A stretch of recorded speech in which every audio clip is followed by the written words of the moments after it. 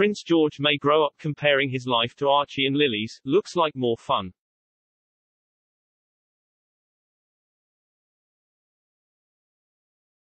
Prince George may grow up comparing his life to the ones of his cousins Archie Harrison and Lilibet Diana and think it looks like more fun than the role he has been destined to fulfill, according to a campaigner.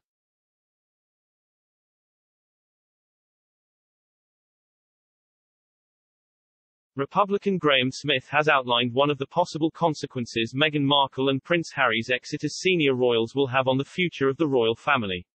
The campaigner believes the Duke and Duchess of Sussex's children will provide a different example of life experiences to Prince George than the one he will go through.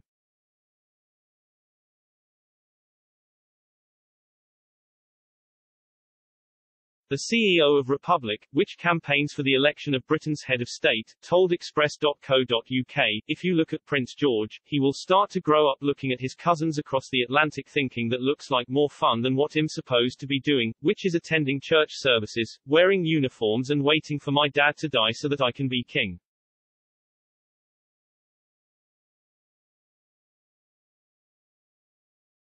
Meghan and Harry, Mr. Smith believes, also have more grit than the firm on the themes that interest and resonate with the younger generations.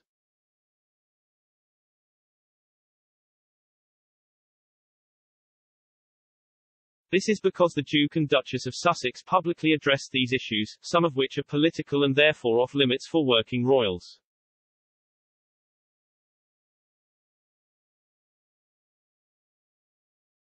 He said, "The zeitgeist at the moment is all about Black Lives Matter, Me Too, mental health, and Harry and Meghan reflect quite a bit of that in some ways."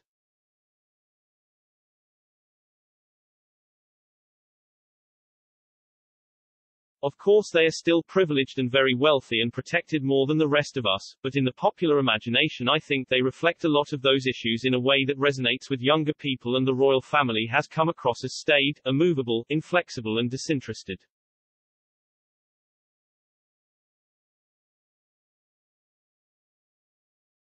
When asked whether Kate and Prince William's work and campaigns on mental health could help the royal family become more relatable to younger generations, Mr. Smith replied, "To some people I think, but I think Meghan and Harry are very different to William and Kate.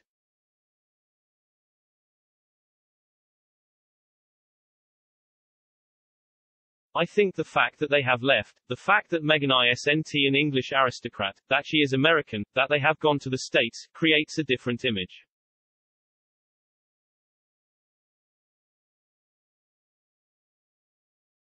It's all very well William getting involved in these issues but first don't think it's going to make a whole world of difference."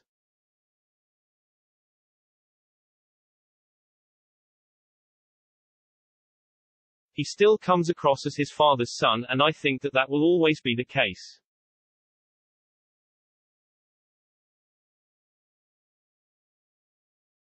Mr. Smith also claimed Her Majesty is the last true believer in the monarchy.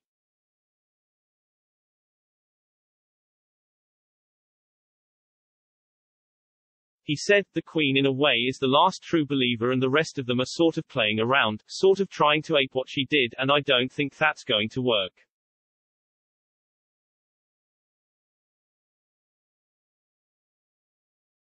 Mr. Smith's takes on the future of the monarchy have been slammed by royal commentator Richard Fitzwilliams.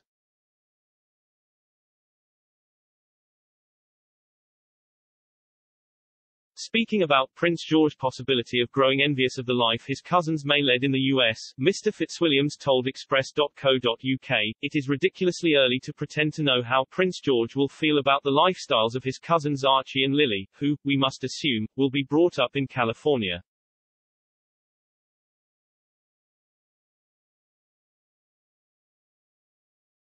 A sense of duty and commitment to service is indeed required of a future king, and George has the Queen and George VI, his great-great-grandfather who was renowned as a symbol of national unity during the war, as remarkable and universally admired examples to follow.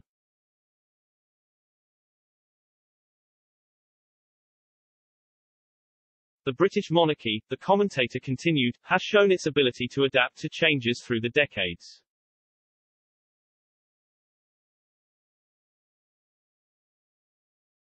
He said, "The monarchy has shown a remarkable capacity to reinvent itself and adapt to changing times."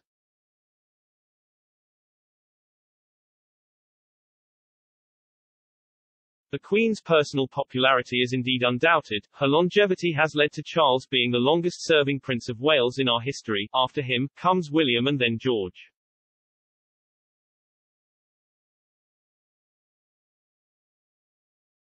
It is farcical to anticipate the future in this way, and it is worth remembering that the monarchy has lasted over 1,000 years with the interregnum of the Civil War, and polls show it is still extremely popular.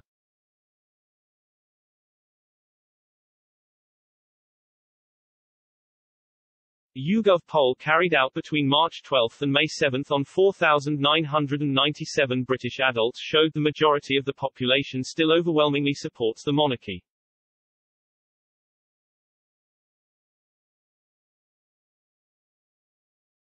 Asked, do you think Britain should continue to have a monarchy in the future, or should it be replaced with an elected head of state? 61% of Britons across all age groups responded in favour of the monarchy, 24% said to want an elected head of state, and 15% said they didn't know.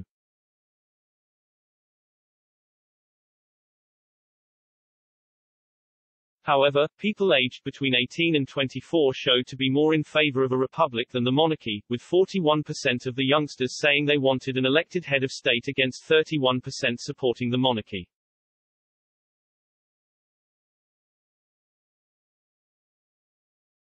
The support for republicanism in this age group appears to have grown over the past 2 years, as a similar YouGov poll carried out between October and November 2019 on 4,870 UK adults showed.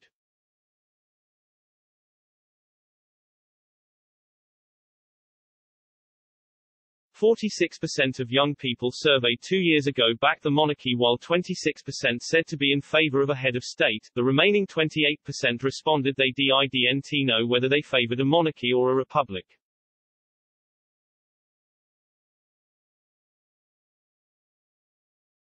Older age groups remain firmly in support of the Crown, in particular people aged 50 and older.